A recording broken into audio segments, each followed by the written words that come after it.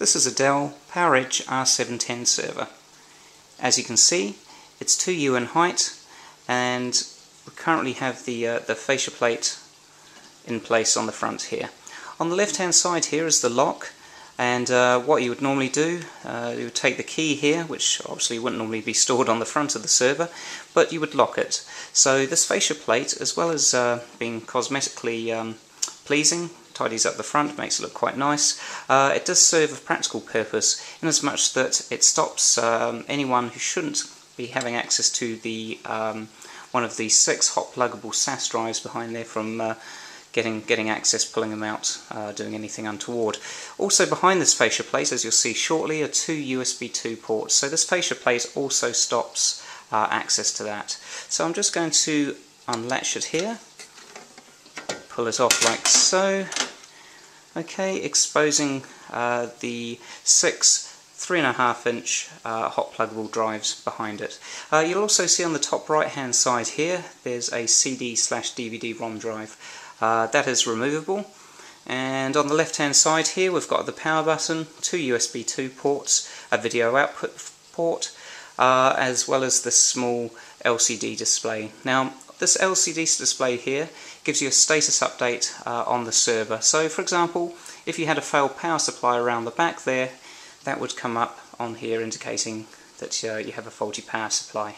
Now this is kind of useful when you're in a sort of large data center environment where potentially you could have 20 of these or so in a rack. So by looking at the front, it would quickly and easily identify which of the servers is having the problem. Now back to the drives here. So you'll see on the front of the drive here, this particular demo unit's got a pair of 146GB 15,000 RPM SAS disks. So these are hot pluggable. You'll see on the left hand side of the drive here there is a small orange circle. Now this orange circle indicates that it's hot pluggable. Now on the Dell range of servers, anything with an orange tab on it, such as the hot pluggable SAS drive, also around the back there's a pair of power supplies.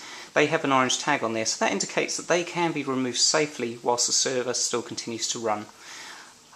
This is similar to the port wine colour that you see on the HP ProLiant range of servers. That also indicates that that particular component is hot pluggable.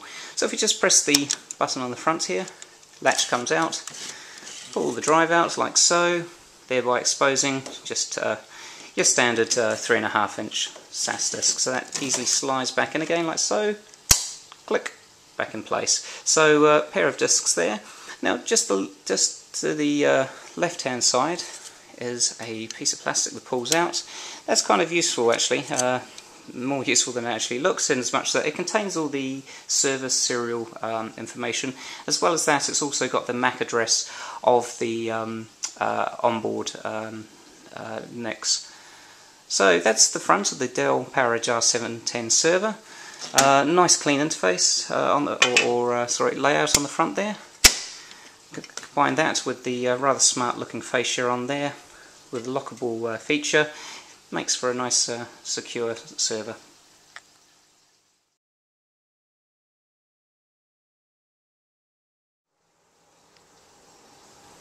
Here we have the Dell PowerEdge R710 server with the top cover removed. Now you'll see the LCD display down here. Just behind there, inside the case, is an internal USB port. Now this internal USB port could be used to house a USB pen drive which would contain, for example, a hypervisor. Companies such as VMware provide hypervisors on this format, for example ESXi. So what you'd do, you'd have your USB pen drive obviously with something like ESXi on there, insert it onto there, change the boot priority within the BIOS of the server, thereby providing a nice, quick, easy way to have the server boot on your preferred hypervisor. Now just to the left hand side of that is the an SD port. Now over here we've got brackets. There's an optional module that this demo unit didn't come with, but would slot in there and would provide you with some nice high-speed storage. So that's the SD module there. Just behind there you will see this small black box, which many of you are probably familiar with. That's actually a battery, and it provides the battery for the write cache of the PERC controller just at the back of the server down here. So there's a cable that comes out of the back there, runs the length of the server into the battery there. So just over here we have the CD/DVD optical drive. That is removable, but for the purposes of this review we'll keep it in place there. Okay, heading back about halfway down the server here, you'll see there's 4 orange fans, like so. Now, as previously mentioned, the orange colour within the Dell servers here means that it is hot pluggable and can be removed whilst the server is up and running. That will slide back in like so. The feel of it is good. Clicks back in nice and easily, like you hear there.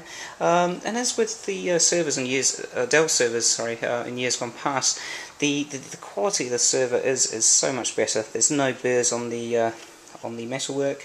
It has a real good solid feel to it, and the plastic definitely doesn't feel cheap at all, and is of a good build quality.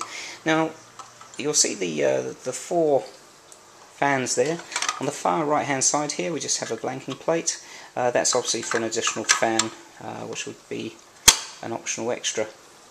And just behind there we have a large baffling, which obviously directs the flow of air within the server when it's running. Once again, built out of a very good plastic. Remove that like so, and that's you can see here there's 2 physical sockets. This particular demo unit only has a single physical CPU on there, but there is obviously space for a second one. Either side of these CPUs there are 9 DIMM sockets, giving a total of 18 sockets in total. So you could heavily load this particular server, which would give it very good application for virtualization products, once again, such as VMware ESX or ESXi, Zen Server, or Microsoft Hyper-V. So you can pack out the server with a decent amount of memory. And then just heading back here, we've got the PERC array controller card. The cable was mentioned before for the battery-backed write cache, and a couple of ports coming off there, which lead to the front, the hot pluggable drive bays there. So that's the PERC controller is just inserted into the first of 2 riser cards here. So you've got riser 1. There's 2 PCIe slots there, and just over the back here there's the second riser card, 2 PCIe slots there as well. So they in turn go to 4 in total, full height PCI slots on the back of the server there. Okay, just looking down here you'll see there's a couple of Broadcom chips. Now those 2 chips there, they provide the connectivity, I guess, off the system board to the 4 1GB network interfaces on the back that you can see there. So they're all gigabit Broadcom, so compatibility with whatever you decide to run on here should be good in true Broadcom fashion. So just looking at the back here we go, here's the orange tags again, meaning that they are hot pluggable. So we just pull that in, that's the 2 power supplies, like so. Now each power supply is 870 watts, so that's quite a bit of quite hefty power supplies there. So you know, you could imagine the server fully loaded with all the memories, all the memory bays populated, all the drive bays populated, and yeah, I mean the power supply shouldn't break into too much of a sweat over that. But as mentioned, hot pluggable. And looking on the back here, the other things we have on the far left here, there is a ILO port, so that provides you sort of lights out capability, similar to the HP ILO. There's a serial port, monitor port, and 2 USB 2 ports there again. So that's the very quick summary and overview of the Dell PowerEdge R710. As mentioned, quite impressed with the build quality on it. No sharp burrs. The plastic used is definitely doesn't have a cheap feel to it, and all round, first impression of it, very good server, very good build.